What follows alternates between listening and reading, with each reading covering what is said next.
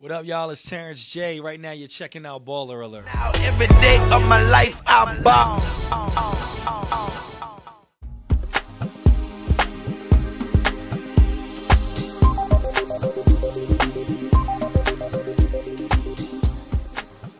Office vibes right here.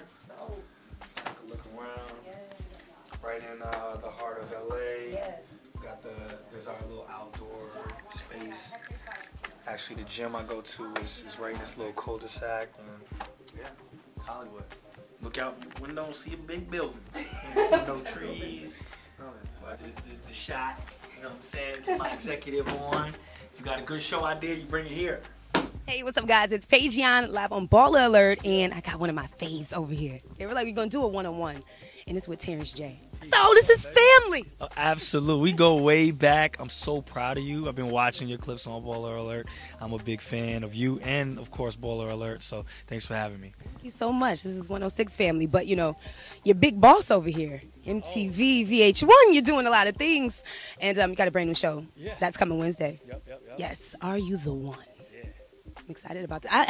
I saw the first episode. Oh, you saw it? Yeah, I did. I haven't seen the cut yet. How is it? Is it good? It's good. I enjoy you on this. You like me on there? I'm killing? Okay. Good. Great conducting. This has been good. Tell us about the show, though. All right, so this is a different show for me. You know, I haven't done one like this. 22 singles that are looking for love. And the show has designated their perfect match. So matchmakers, friends, and family have chosen the perfect match for each one of them. So the question is, if your perfect match was right in front of you, would you be able to identify them? And so that's the whole name of the game. If you can find your perfect match on the show, the whole house wins $1 million. If not, you all go home with nothing. So the stakes are high. Okay, so I had the cheat code. I watched it, and I'm like, what alliance would I try to be? I need, but it's hard to do that because you guys have something, the Truth Booth. Yeah. That makes it kind of difficult. So every episode where you're able to send one couple into the Truth Booth, and it lets the house know whether they're a perfect match or not. So the name of the game is if you get it wrong and you're not a match, you should stay away from each other. But if y'all are sleeping together, if y'all are hooking up, if you like the person, sometimes they stay together, and that's what really brings the drama. You know what? In the beginning, this kind of reminded me of like when you first go off to college in the dorms. It was like everybody on here is wild. Yeah, they all sleeping on cots in the same bed by each other. Everybody smashing each other. It's crazy. Yeah, out the gate. I was like, this is episode 1. Out the gate is popping from the beginning. Tell us a little bit about the cast, though.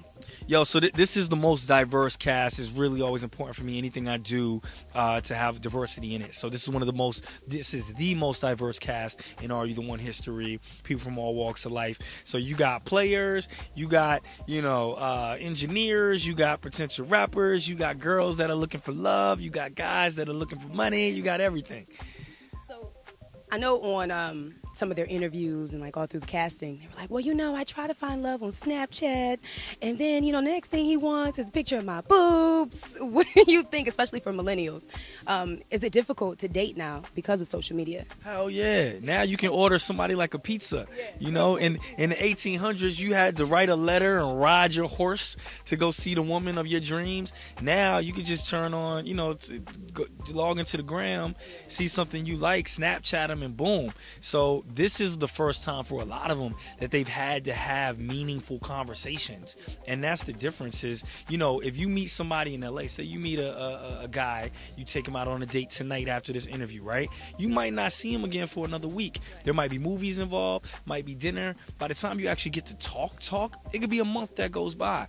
Here, you're thrown off. Everybody's in the same crib. You got to build meaningful relationships. So, we really have some emotions flying on this show. And then you put them through like little tests as if love is already like not that difficult, but yeah. What's that like? Every episode there's a challenge. I'll set a challenge, so they might have to, shoot a bow and arrow or go hunting alligators. Like there's all types of different challenges that help them get closer and have to bond. And like I said, this is the wildest season yet. Yeah, it looks like I said, it was college all over again. But do you believe in love at first sight? I believe in lust at first sight. I think you gotta, really spend time to get to know somebody to make that deep connection. You know what I'm saying? Like in a relationship I'm in right now, we took a long time before we had sex, and that's why it's been able to be a better thing because you gotta really take time to get to know people. By the way, she's gorgeous. You guys are just such a handsome couple. Thank you. Have you found the one? Yeah. Look at your cheese. I love it. So, you know what? That means that I have to put you to the test because you're like the love guru. You found the one, and see what you got. Do's and don'ts. What do you think about sliding in the DMs? I mean, I think you do it because that's how people date now. That's how you got to make the connection. You know, you don't if you feel like the person on the end of that DM could be messy. You know what I'm saying? So you got to be careful how you do it. Sending nudes through Snapchat. Absolutely not. I'm not a fan of sending nudes. I'm not even a really fan of, I don't want to receive nudes on Snap. I just think it's too messy. You know, I think when all of us have, you know, kids and when you want to run for governor 20 years from now, you know what I'm saying? I think you just got to be really careful on, you know, what you put out there. So, yeah. You guys had a lot of work on your hands because there was a couple contestants on this show. I was like, everything's in there. I know. It's all there. It's all there. Linking up after the club. Yeah, I mean, listen, I don't want to be on here saying things that aren't part of, you know, that I haven't done. So, I mean, you know, look, I'm about being young and being free and having fun. You know, it's just being responsible, you know what I'm saying, and making wise decisions. And you know, I'm 35 and, you know, I haven't had any, well, I don't want to say that because then you jinx yourself. But you just want to be responsible, you know what I'm saying? Just make sure you're really responsible. Telling your ex drama in the very beginning. Saw a lot of that in episode 1. Telling your ex drama. You know, I try to wait a little while to do that. I think that sometimes we fall on our crutches of our past relationships and instead of like really exploring, you know, what could be out there. So I try to stay away from that, but you know, it's hard to break those old habits, especially for these daters. They're terrible at dating. They're really bad. But it was entertaining. So what do you think about discussing your family? Yeah, family is good. Family is essential. You know what I'm saying? Like, I come from a really small family. I don't have any family, really. I have my mom and my stepdad. I don't have any biological siblings. I don't have any cousins so that I'm close with. And so, yeah, if a woman wants to marry into a guy with a big family, I might not be that perfect guy. So it is important to discuss those things, you know, early on. Let me see. Discussing your weaknesses and strengths. I think sometimes in relationships we kind of find out you can kind of use that to your advantage. You're like, oh, well, this is not what they're good at or what they like. So then you try to like alter yourself to fit that. What do you think about discussing that in the very beginning? Yeah, you know, whenever you try to alter yourself in a relationship, it normally doesn't go well, you know? Like whenever I give the fake, you know, facade version of myself, I usually fall apart, you know, 3 or 4 dates in because you just can't keep it up. So it's important to be you and be authentically you from the jump. You know, so if I meet a girl, for instance, and you know she smokes cigarettes, right? I'm just not a big fan of cigarettes, right? So even if I really want to smash, I'm not going to, you know, be like, nah, that's cool to do it in the house.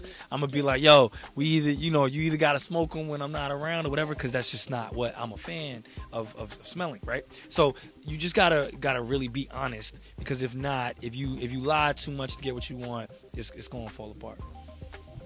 Good, but you know what? This is working for you. Hey, Guru. You do a couple Think Like a Man movies. You're a relationship expert, right? Start making it happen.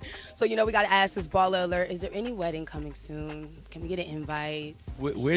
She's in London right now. We're working, man.